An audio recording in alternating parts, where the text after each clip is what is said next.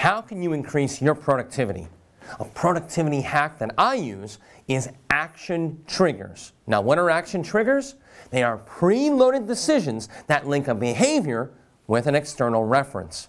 And studies have found that action triggers increase the likelihood of completing a desired task by 74%.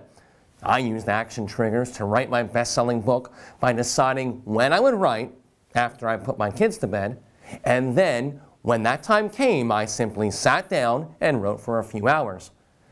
I found that preloading this decision and connecting it to an environmental stimulus enabled me to avoid decision fatigue.